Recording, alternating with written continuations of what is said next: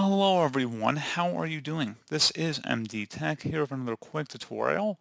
In today's tutorial, I'm going to show you guys how to resolve if your computer mouse does not appear to be allowing you to double click or it's not functioning.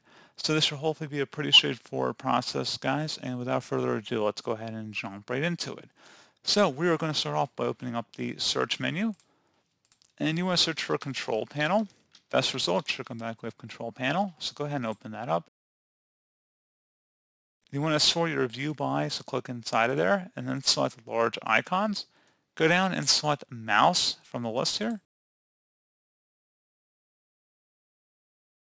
Select the buttons tab, should be the default tab here. And you want to make sure that you have your little icon that indicates where it is about halfway in between slow and fast. You also want to make sure that click lock is turned off. So if this is checkmarked, make sure that it's not checkmarked in there. And then that's pretty much it, guys. So again, you might just have to adjust the double click speed. And if you notice you're clicking a little slower or faster, you can adjust this for your own personal preference. That should resolve the problem. And then you just would select apply and OK again to save those changes if you had to make any adjustments in here. And that's pretty much it.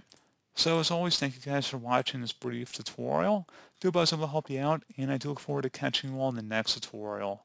Goodbye.